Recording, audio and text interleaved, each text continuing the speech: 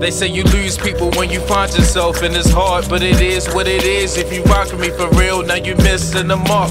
You ran yourself down, now it's looking like you searching for a quiet place to heal. Your friends feeling like you don't speak to them no more. I try to tell them that it's just about me. They keep bringing up missed messages and calls. Now it's looking like you gotta cut some old friends off, but I feel bad for not being there for everybody. Then you see that they feel entitled to you, yeah, I get that, but couldn't I have been a better friend? I just feel so guilty in the end. I guess I can see what you mean when you say to focus on me.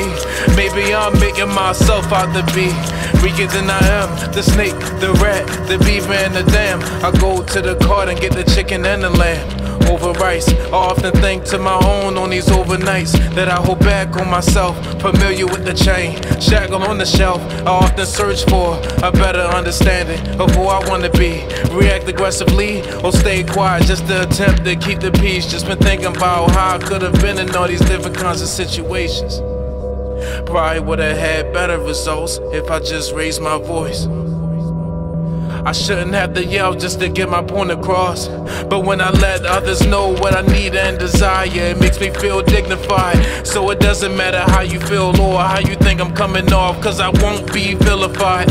Accommodate to me, contact devise, advice devise, untighten. I loosen my jaws, now I'm able to speak.